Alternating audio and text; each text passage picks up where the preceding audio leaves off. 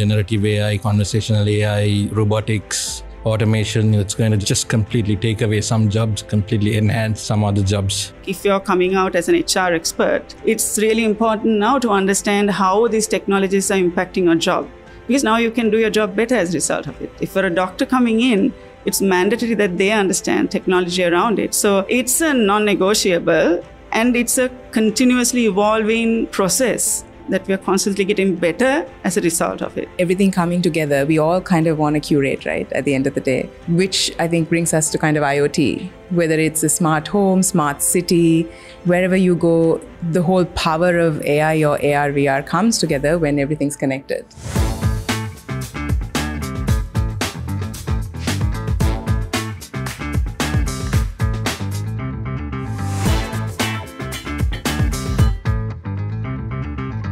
Hi everyone, and welcome to Softlogic by Echelon, and today we are looking at how technology affects human behavior.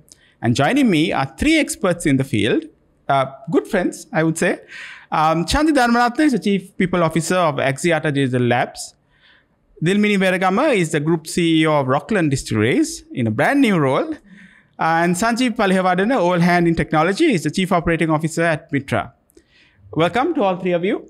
Technology affects all our lives from the moment we wake up, I think, till we to go to sleep. And if you wear all these apps and fitness trackers, even when you're asleep, it's with you.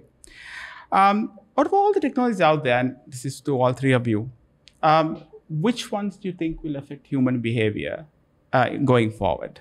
Is it just AI, which is the buzzword today? Or is there others out there that may, are still irrelevant or may make a comeback as well? What do you think? Yeah, so I think AI definitely will play a big role. But if you just take a step back, I think the revolution in terms of technology driving human behavior started long ago. But most recently, during COVID-19, we really saw a sea change in behavior, right? With remote working tools, etc. But now I think as we speak, there is another big revolution going on with AI that's going to transform behavior in so many ways, not just in the workplace, but also in any social setting. In the workplace, it's going to completely transform the way we do things. Generative AI, conversational AI, robotics, automation, it's going to just completely take away some jobs, completely enhance some other jobs. While on the other hand, from a social point of view, as you said at the beginning, social media is already making a change. And since we're talking about gender influence, etc., I personally have seen how social media has impacted the reduction of gender bias to a great extent, and even to the extent where non-binary genders are now accepted in Gen Z. I would have imagined that it would have taken generations to happen if not for social media. So many things are changing: wearables, audio, AR, VR, augmented reality, virtual reality, robotics. I guess we are not too far away from a world where people are going to be living with humanoids and virtual pets. So yeah, things are going to be interesting in the next few years. And any other technologies that you think? Picking on AR and VR, I think, it's fascinating, right? The way it's changing life in general. On one side, it really gives you the experiential kind of outlook, whether it's buying a shoe or clothes or painting your house. You now know what it looks like before you purchase it. But I think there is a much deeper impact that it's making. If you look at surgeons around, humans are no more the guinea pigs, right? You now have a kind of preempt to what you're doing. You can trial, test, and make sure that you don't minimize the damage that you make. And I think it goes across industries. So I think AR, VR for sure, I think is going to change behavior and kind of enhance lifestyles. And I do think that everything coming together, we all kind of want to curate, right, at the end of the day, which I think brings us to kind of IoT, whether it's a smart home, smart city, wherever you go, the whole power of AI or AR, VR comes together when everything's connected. So when they talk to each other, and I think kind of it enhances lifestyle as a whole. So, and what's interesting is all of us are talking of the technologies that we know now. And it's not too long ago when these words were not buzzwords. So potentially if we meet again in less than 6 months, there'll probably be a new word that we don't even know today. Absolutely. Yeah, so I agree with all the points made. And at the same time, I think, so obviously AI, and seeing the advancement of AI itself, like with generative AI, humanoids and robots coming in, and also going into the industries like healthcare, for example, making an operation less invasive. So helping humans in that way. And then you take, I mean, even there's this robot that I saw a video clip who goes and cleans a toilet, right? And then you have another robot, a vacuum cleaner. And then you have self-driving cars. And then you have recently launched a software engineer robot called Devin, who does the job of a software engineer. So you see it constantly evolving to be even smarter, even better, and actually with more data and more time, because robots also learn constantly and it becomes better. So you can see the advancement of it impacting even more with more accuracy and more precisiveness.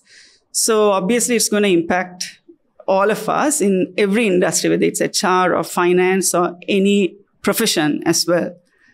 And we can also now see, roles, job descriptions for roles such as prompt engineer or ethics expert, because all the AI coming Absolutely. in. So you see, all these things coming to life during our lifetime. But what it also does is it makes everything better, because you're making better decisions as a result of it.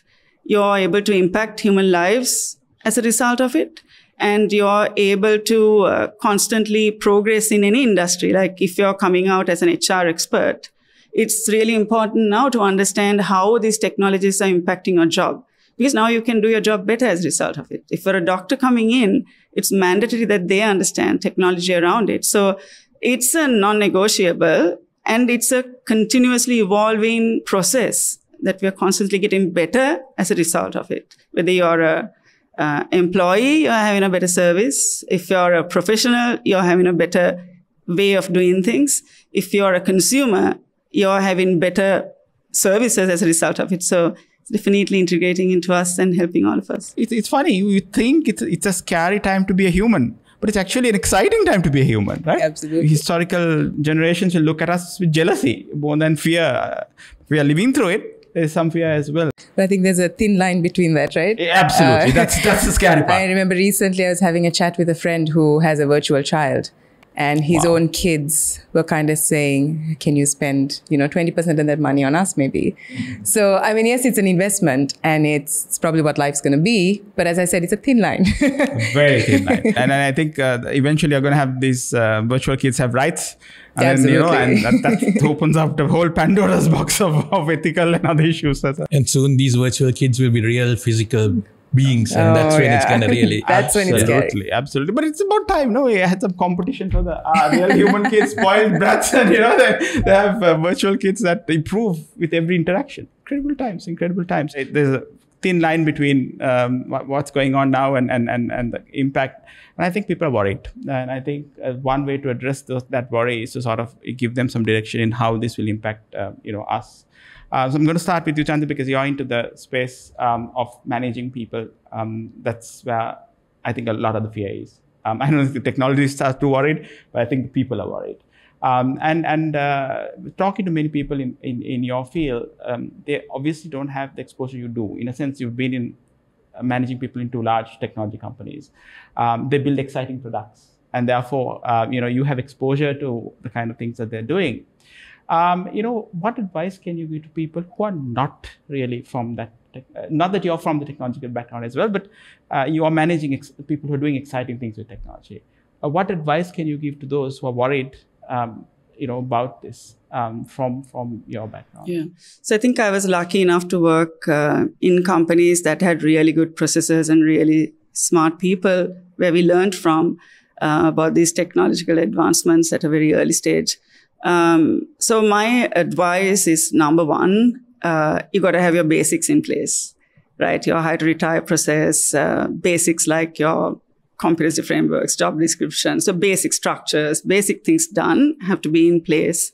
After that, hire to retire process, recruitment. How do you do that using technology? What is the employee experience that you want to give as a result of using technology? You need to be really clear about it. So it has to go with the company values, what kind of a company you're at. So you give that experience. And how do you use technology to do that? And then you go on to the onboarding process. How do you use technology in that space? When you're doing your employee engagement, how do you use technology to do that? And also how you use data analytics. How do you capture what kind of data do you want to capture? So you understand what kind of service do you need to do or what kind of data you want to have. How do you use that for predictive analytics to see if in the IT industry, I think one of the biggest things that we have is employee retention. Absolutely. So then employee retention, a really good tool would be AI-based predictive analytics system. But to do that, you need to have your basics because you need to understand what data, why are people getting disengaged, why are people engaged. And once you understand that from your hire to retire process, you do certain surveys, you have certain data, and then you can go and make sure that you use that data to, proactively retain people. Or if you go on to your promotion process, which we have done in certain companies, and as at Virtusa, we used to do this, where is you're looking at certain criteria for a promotion. For example, maybe it is a certain tenure you need to be in, certain kind of trainings you need to have prior to it, certain kind of stretch roles you need to play. So you look at all of that data and you can have technology kind of putting on a list of people. These are the people who are ready for it. And then more analytics to predict which ones, based on their criticality, should we look at as our first round of promotions. So, and job rotations, internal fulfillment, all that is possible, but your foundation has to be there. You need to have a system to get the data. You need to have a really good understanding of what you're trying to achieve with the data. Otherwise, it's garbage in, garbage out. Exactly. I think because you can get the systems bespoke or you can get it from outside, and either way, the systems are available for everyone to use. I think your point is very critical. I think it's the data and what you want to do with it is what everybody needs to get right. And that's what they usually don't know. They go and buy fanciful systems. They don't know what they want to do with the system. So I think that's a very important point. I think just to add to what Chandi said, that one of the biggest challenges that people in HR and in management in general will have in this day and age with, remote working and all of that is to maintain organizational culture and values, like you said, in this remote working environment, right? And how do you do that using technology? I don't think a lot of people have cracked that. We haven't cracked it either. But I think that's one big ticket item that a lot of us will have to start thinking about, because I personally feel that culture is eroding because people are completely remote. And that's going to be the challenge in hand right now for many of us. Yes. I'm going to add a point to that. I read this Gartner report, Gartner Trends for HR in 2023. And one resonates really well with what Sanjeev said. They said 60% of your middle managers, or kind of, lower middle managers, are now the ones who are actually the culture catalysts.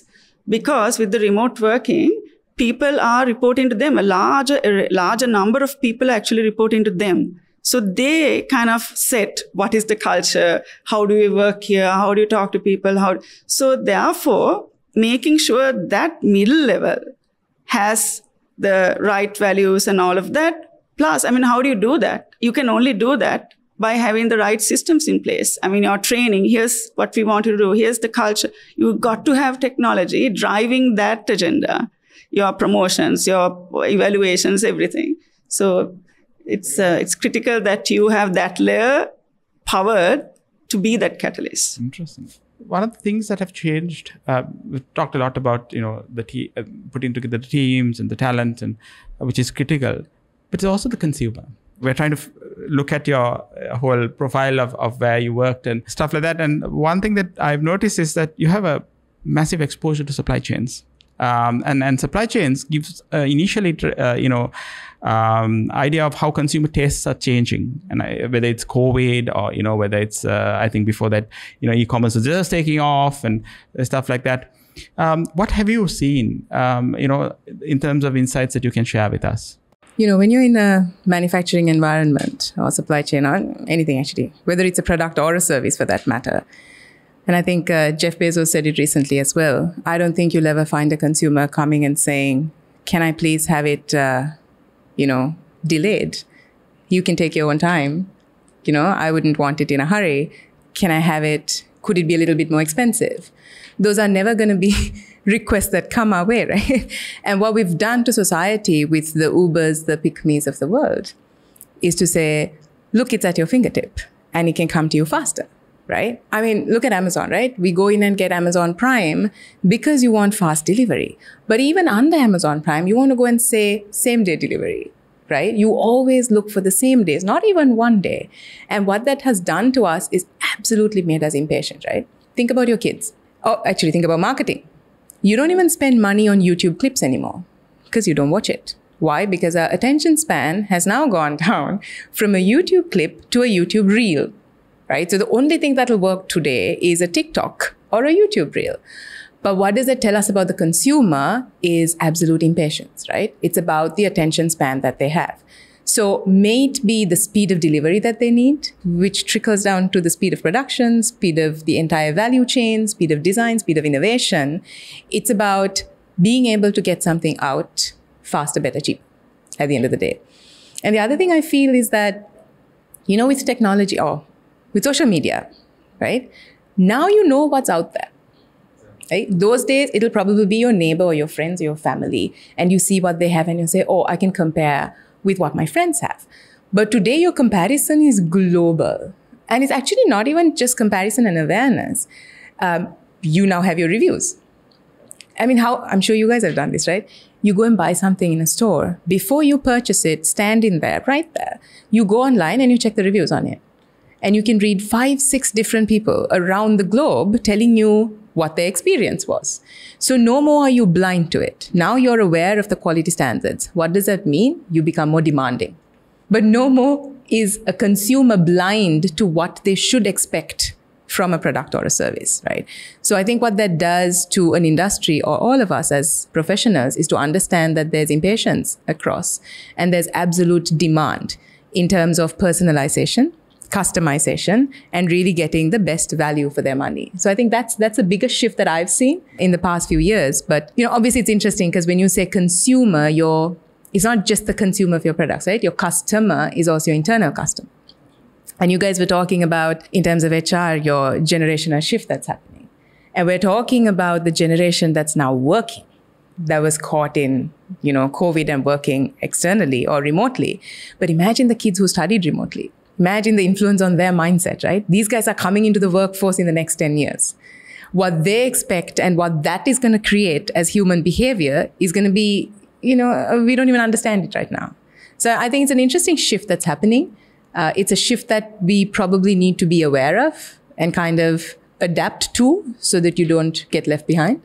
I'm just going to ask a follow-up to that as well. I think plenty of statistics sort of describe the fact that females make a lot of spending decisions now more than ever. I think it's a common sense before, but now I think it's a the reach is much higher in terms of the decision making and exactly because they have tools that they didn't have before. Yeah. Do you think that the companies sort of factor this in, or is that now something consciously in the offerings that are being produced?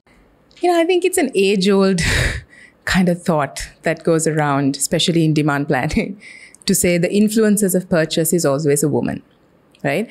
But it's interesting because, so at Unilever's as well as Hema's, Atlas, the exposure that I've had, it's quite different. So in that wide range of the different ways that we looked at the market and the way we would analyze consumer purchasing behavior, gender influence on it was always very subjective based on the products. right? I don't think it's a blanket statement anymore to say, hey, it's the female of the household that shops, because that's what it was. What it was that the man brings in the money and the woman takes it and goes and shops because you have the time to do it, right? I'm not saying that's changed completely. And I think a majority of the households, it would still be the female that kind of purchases the requirements for the house. But I think there's also a shift that's happening subject to the category that you're talking about, right? There is a lot of influence that the women make now because there's more women in the workforce. And they're earning more. Exactly. You now have expendable income, but also you are aware of what's out there. Before, it was about a list of things that you need for the house. No more is it a need. Now you can actually create impulse buying. Now there's social media that's influencing. Now there are influencers that they want to follow, right? And there are, color designs that you want to kind of set the trend with. So do I think there's a gender bias there? Absolutely. If there's designs that influence men versus females, I'm not saying all, but majority would obviously be steered towards following it and having the design requirement or wanting to be. They all bug us, right? To say, well, if you get something free, if there's a bundle pack, you'll find most of the mothers going in and purchasing it and saying, oh, I got a really good deal because something comes free of charge. Now, is that gender based or not? I don't know. But, I do feel that there is an element that companies have learned over the years to go from a blanket statement of saying females purchase to understanding what categories are more influenced by which gender versus which, person in the family, really. I think the appreciation needs to see, I think in this country, at least the appreciation that there is the earning power the shift, I still don't think that it's really factored in. We'll say it's an interesting conversation to have. Sanjeev, I'm going to come to you because I think out of all of us, you've been the person that has been making a lot of the tech products for a long period of time, right? And so you've seen the evolution of how these products are made, how the kind of decision making in relation to it has happened. Have you seen interactions between humans and these tech products change over your time?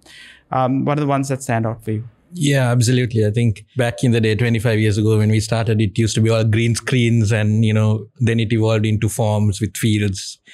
I think that's way in the past now, right? Now, the interactions are so different. You still have inputs and outputs, but if you take inputs, for example, the inputs are now about a 360-degree view of a customer or an individual that a system interacts with. It will want to know about your habits, your behaviors, your buying patterns, your gender, your family background, all of that in order to give you the best possible offering. So inputs changed drastically. Outputs also have completely changed. It used to be just an output value on a field. Now it's multi-dimensional, right? Multi-sensory. It can be, again, in the form of augmented reality. It can be in the form of voice through generative conversational AI. It can be in the form of wearables. It can be in the form of AI suggesting things. So complete transformation in the way things are done and in the way humans interact with technology. And as builders of these platforms, we have to be acutely aware of these changes and then adapt to it. Interesting. Absolutely. No, I think there's a shift in how you, react with technology or how you speak to technology, even at a very young age now, right? If you look at consumer versus technology, for us growing up, shifting from a dial phone to this took time. And I still remember when now 8-year-old, but when she was maybe 11 months, right? She knew how to operate all screens. You didn't have to tell them.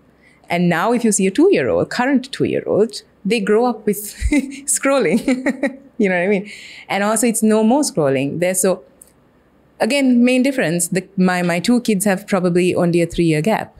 The older one still writes to search. The little one just speaks, right? 3 years. Imagine the exponential shift that happens. And that's how you react with technology. So your input went from writing to just speaking. She wouldn't bother because she knows that there's now voice input. It's just going to get probably better or worse. Question to all of you. Is being debated globally and will continue to be debated globally as well.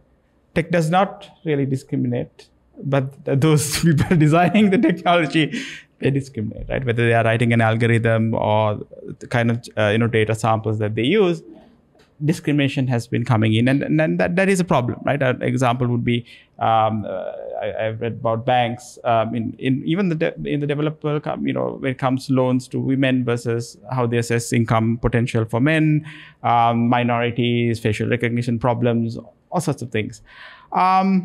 Will technology contribute to closing the gap in terms of all sorts of discrimination in society, or will it widen it? So actually, if you use it wisely and ethically, it could close the gap. But from my experience in HR, I could give you an example. One is transparency in how things happen. Is there as a result of technology? Because if you have proper systems in your workplace, you will make sure that everything is very transparently there. For example, if you're having a performance evaluation process and it's system driven, it's pretty transparent. KPIs are there, evaluation happens, feedback is there, development plans are done. It's transparent. Access to information is also power. So whether you're a man or a woman, if you have systems where people can go and search information about customers and all of that in a company or speak up in a company, it's transparent. Hiring. So we talk a lot about this algorithmic ways of recruitment, which makes it transparent. If you keep the algorithms or the criteria that you use to hire transparent, so people know when I opt to this thing, these are the requirements that I need to have. But sometimes there is this thing called algorithmic biases. So it's very important that companies make sure that they constantly look at these biases, look at what the algorithms are, and keep changing it to ensure that you don't have the biases coming through that as well. But I think more or less what it does is, technology gives an equal playing field for everyone, especially like Sanjeev said, working from home. It gives more transparency, gives you more access to information. So whether you're a man or a woman, your requirements to perform the job will be very clearly defined. So I think it adds more into increasing diversity than decreasing it. And then there are now AI tools that can identify gender bias, for example, in all of those processes. For example, during recruitment or promotions or even pay parity. Even if there are inherent process biases or subjective biases, AI can identify those patterns and call it out so that you can take conscious actions. And to add to that, I think overall, if you look at this whole topic of bias, I think overall, there are many things that are going on to help reduce biases. I think if you look at a lot of the NGOs, for example, active things going on to use technology to eradicate bias, for women in rural areas, for example, in the developing world, the use of technology for mobile banking to give them access to new markets that hitherto did not exist. All of those things are possible now because of technology. Having said that, there is always a flip side, and there's stuff like all these deep fake things that are going on. So like you guys said, if you misuse it, it can create more bias within organizations and in society in general. Constant battle, isn't it? Yeah, it's interesting your question, because I think those who want to be discriminative will find a way, whether there's technology or not. But I believe right now, if you take, the normal distribution and you take the majority of those who have biases, I think most are unconscious biases, right? There's only a few that are vindictive, purposeful biases. And I think that portion will continue, irrelevant of technology. But I think the unconscious biasness will now be taken care of because of the tech that you were speaking of. But let's forget gender for a while, right? Oh, actually, if you look at gender, especially in the manufacturing, completely narrows the gap. Because one thing that you can't debate is muscle power. There's no way a female will ever have the same muscle power that a man would. But today, automation makes it okay. right? There's so much digital can do that allows and brings an equal playing field in those areas, which are predominantly male dominant for a reason, right? But if you take gender out, inclusiveness is across, right? In that sense, if you use speech recognition, screen reading, AI language translators, there's so many tools that are coming up that kind of allows you to be on one platform. So I think, again, to really narrow down an answer, I feel like whether it's the producers of technology that are consciously going to kind of create biases, that's going to happen irrelevant of technology. I think those who want to go against will always go against. But technology enhancements will now make it a playing field for majority. It's interesting perspective. And the basis of bias is really ignorance, right? And what technology is doing is creating awareness. Exactly. And, from the 2-year-old kid onwards, there's so much that you can learn and become aware of that would help, eliminate those biases. To my previous point about non-binary, my kids are talking about non-binary all the time, and I learn from them, right? And this would never have happened without. And so when it comes to the workplace, also now people, obviously even if they want to learn something, you don't have to wait for someone to teach you. You can Google it or YouTube it, and you can eliminate your own biases in that sense. Actually, just adding on to that point about how technology decreases the gender diversity. So the key thing is, technology can actually decrease it if you use it properly again. Like, you've got to really understand what you want to do in which area, using technology to decrease it. It has to be mindfully done. You still need a human mind who understands. I mean, if there is unconscious bias at that point of putting that together, you lost it at the beginning, right? Yeah. So interesting. Yeah, so it has to be consciously put together as to where are the issues, where are we having diversity issues, what is really impacting, what do we need to do consciously coming up with it, because anyway, any algorithm doesn't have unconscious bias. Right? The algorithm is just going to run it. It can have unconscious bias if the algorithm is playing it, because you're constantly now looking at a certain market, certain profile, certain this thing that is also biased. So you got to have that mindset at the beginning very clear by the human beings for putting this whole thing together. Interesting. I think also the fact that you can also call out the human who has by in social media or anybody globally. It reminds me of a famous comedian from Hollywood who called out a minister here, not a minister, actually a member, ex-member of parliament, for something he said, and then I think you're aware. I don't want to mention names, but it was fun. It was interesting to see how much people are watching and how much people can call out all sorts of actions that enhance bias and increase work to reduce diversity. Sanjeev, from a very technical perspective, when you build products, do you consider gender? Or now with even your kids making a multitude of genders out there? It's a very interesting question. In fact, on first thought, it sounds like a strange question, but if you really think deep into it, I think it's a multi-layered question. I think at the very basic level, you need to be aware of certain things. Like, for example, in standard processes like, know your customer, etc. You need to be conscious of what kind of questions you can ask. You don't want to be, again, unconsciously offending someone. But that has been going on for a long period of time. What's happening now is something a little bit more different, because see, in the technology industry, we've been talking about users for decades and decades. And I guess over the last 20 years, we've been talking about actors as individuals who perform a certain role. Today, we're talking about personas. That's a huge shift. It's no longer about users or actors who are external entities. These are, like I said earlier, 360-degree personas who have different dimensions, and gender very much is part of that. I wouldn't say it's gender specific. It's very, very broad, but gender definitely plays a role in it. And every interaction, every journey, it's no longer a transaction. Now it's a journey. Yes. A journey has to be centered around a specific persona, and each persona has to have a different experience through that journey.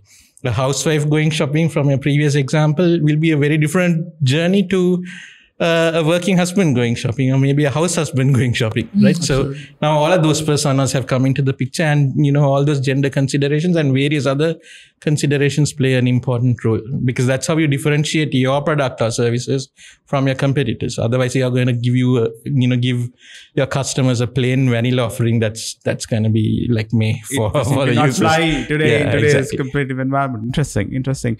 Dilmini, I'm going to just narrow down the workplace of the future, and it's very clear that it needs to be inclusive, because I think we're running out of talent because for many reasons, right? There's huge competition, there's migration, there's this disenchantment also in the workplace. How can we create an inclusive workplace? Can technology help? Yeah, actually, I think the previous answer kind of feeds into it, right? Because what do you mean by inclusive? Inclusivity goes beyond gender.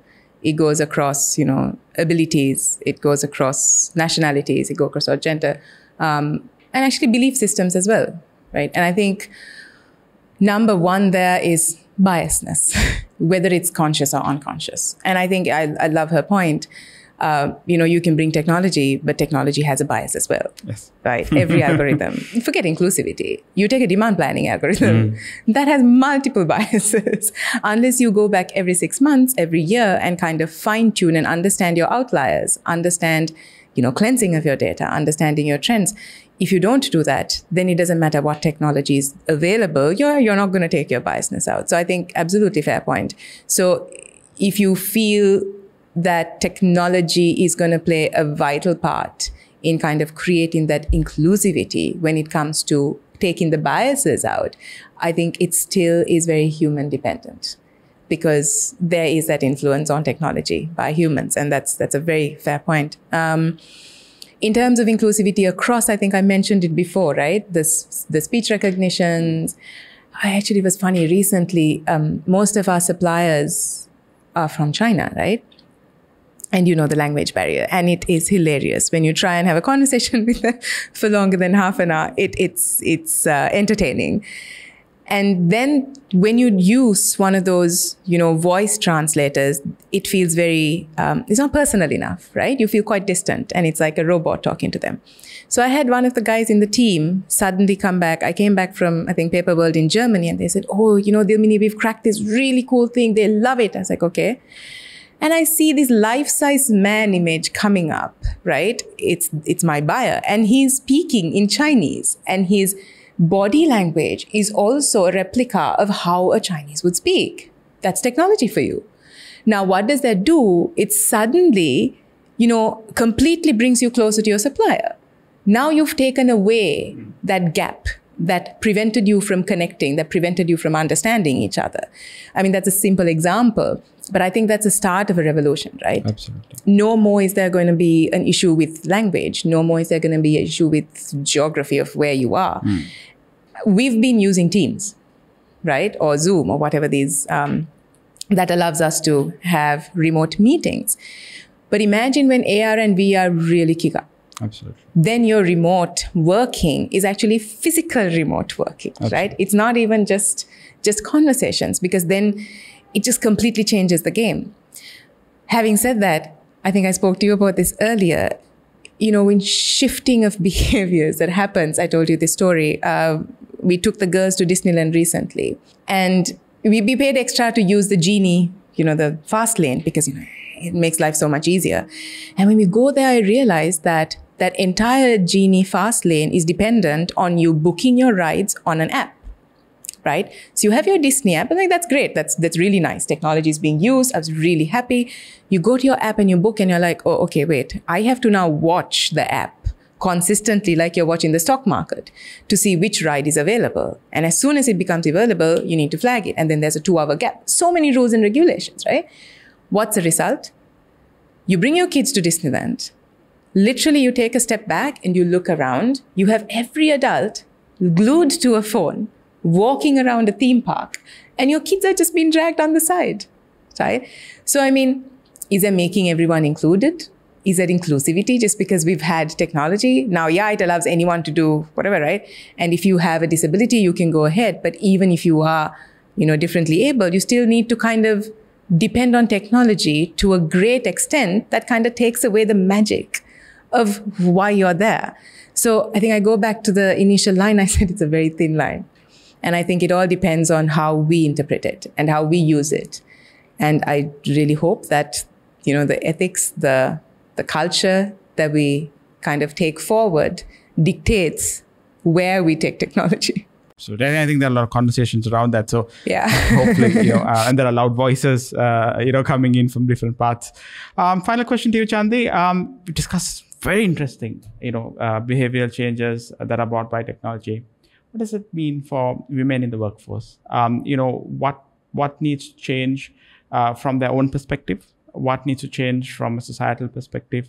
What needs to change from an employer perspective to make sure that we fully optimize the outcomes by using technology? So that's a very long answer I have, and I know I don't have so much time, but at a very high level, few points on that is one, technology definitely helps women in the workplace because what we discussed earlier, access to information, transparent processes, it gives the ability for anyone who comes in, man or a woman, to be able to perform, assuming there's no unconscious biases and all that in the workplace, right? That's causing them not to.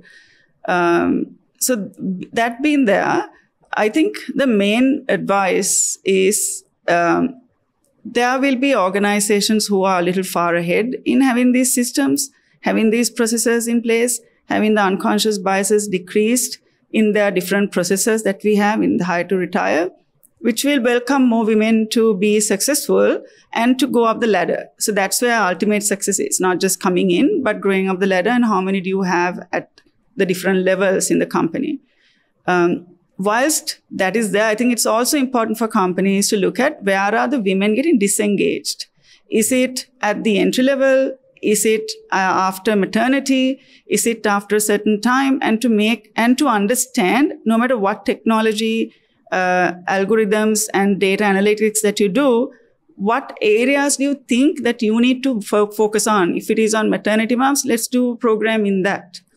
You can use analytics to understand, is it really there or somewhere else? Because you can, read your, other assessments or surveys that you do and look at algorithms and understand it. But have like a focus on where do you really want to go in your company? What works for you? Why are the women leaving?